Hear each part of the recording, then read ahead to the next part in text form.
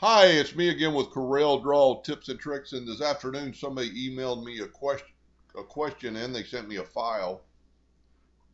I've quit using other people's Corel file because everything's set so differently, so I just started over. But what they were trying to do was to make a star inside of this star.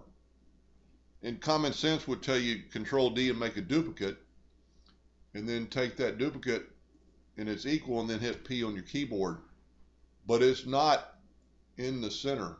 There's more distance here than there is here. Now that could be corrected, but you're going to move the star around. For some reason, Corel, and I've gone over this many, many times with stars in other objects, they're just not centerable. So when you take a star like this, what you need to do is go up to Effects, Contour. Contour to the inside, and I'm just guessing 2 inches.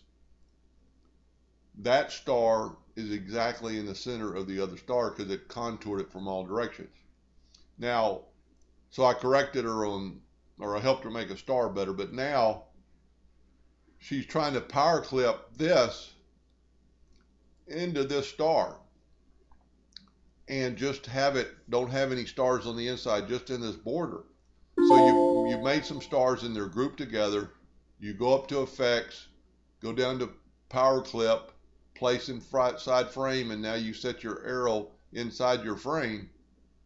It's going to fill in the whole thing. So I really don't know how this is different, but let's back up here. If you will take that star and color fill it, move the color fill away,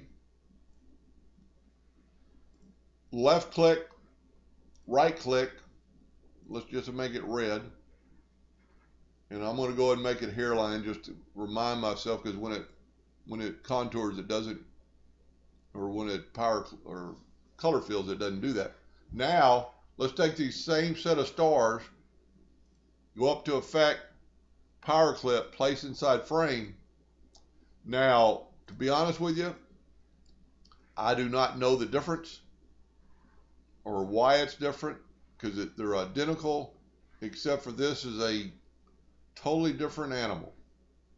So when you need to power clip something inside of two objects and just be on the outside, you want to use the color fill. Hope that helped them a little bit, and thank you for watching.